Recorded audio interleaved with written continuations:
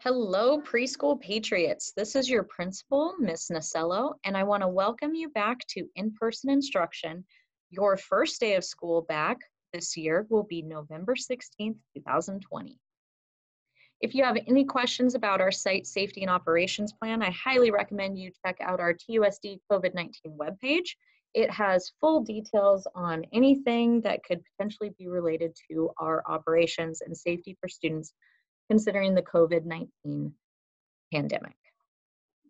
Each day, employees and students and families will take the self-health assessment. It asks about various COVID-related symptoms, and if you are answering yes to any of these above questions or symptoms, you are asked to stay home and do not enter any Tracy Unified buildings. We also ask that you notify the school so that we can determine next steps, because people are often wondering what happens if someone is positive for COVID, exposed to COVID, or symptomatic of COVID, or even if a family member tests positive for COVID, which would be the exposed scenario.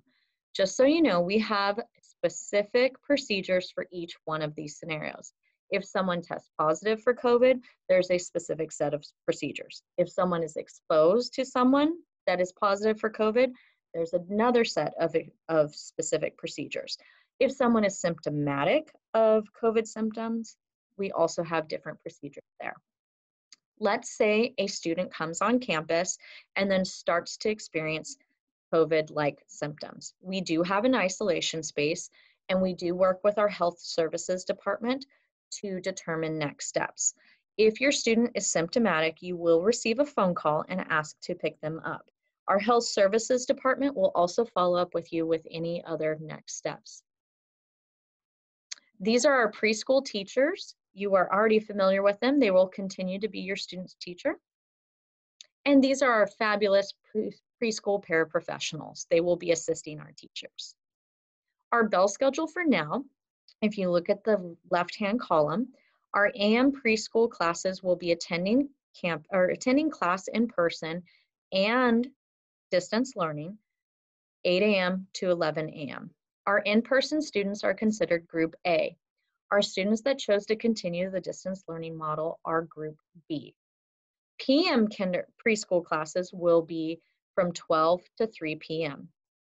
So as you can see on Monday, the teacher will be concurrently teaching the in-person group and the distance learning group at the same time. Students will be attending in-person and distance learning at these times, Monday, Tuesday, Thursday, and Friday.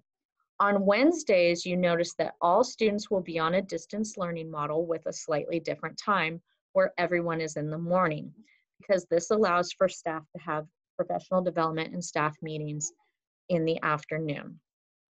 Again, our distance learning students will continue to follow this exact same schedule on Teams as I indicated here. They are Group B. Our in-person students are Group A.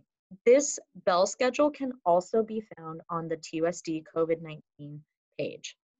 Now, there is a parent survey that has gone out, and it is asking district-wide what our parents prefer. Do they prefer students to return in person or continue distance learning concurrently with the teacher? So let's say 71% or more of our parents, our community, indicate that they want their kids to come back in person. This is where our district will take Group A and they will split them into two separate groups. So this could potentially be our schedule after that survey time. So instead of 4 days a week, it could potentially be 2 days a week in person. Arrival and dismissal. This will not change if you are already familiar with our system, but please know that TK, kinder, preschool all have the same arrival and dismissal time. So it's not just preschool arriving at a specific time. It's also TK and kinder when everybody comes back. You will enter our parking lot, stay along the outside edge, and follow our car line along the sidewalk and pull as far forward as possible.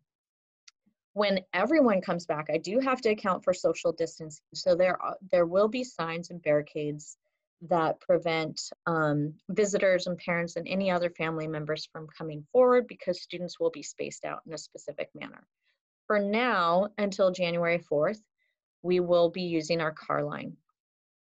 Please pull as far forward as possible. You will see the rectangle with the numbers in it.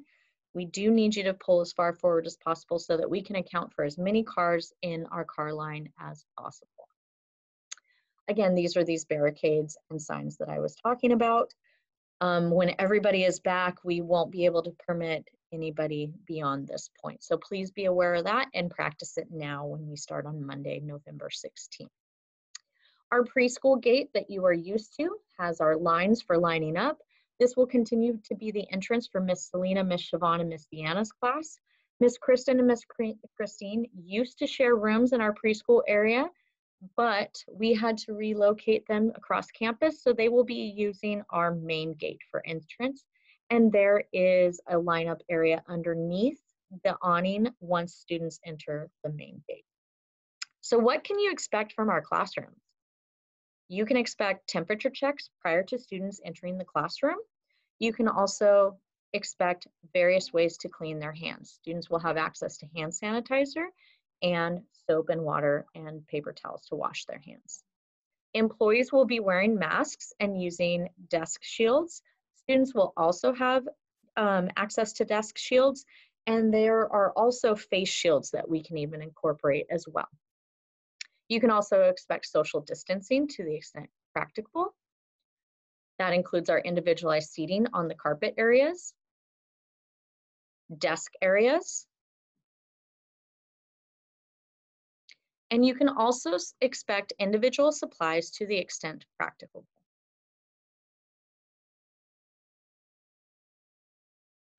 Again, if you have any questions, please feel free to reach out to your child's teacher, myself, your principal, Ms. Nasello, or you can visit the TUSD COVID-19 webpage and see our specific plan for our site safety and operations. We cannot wait to see you, Patriots.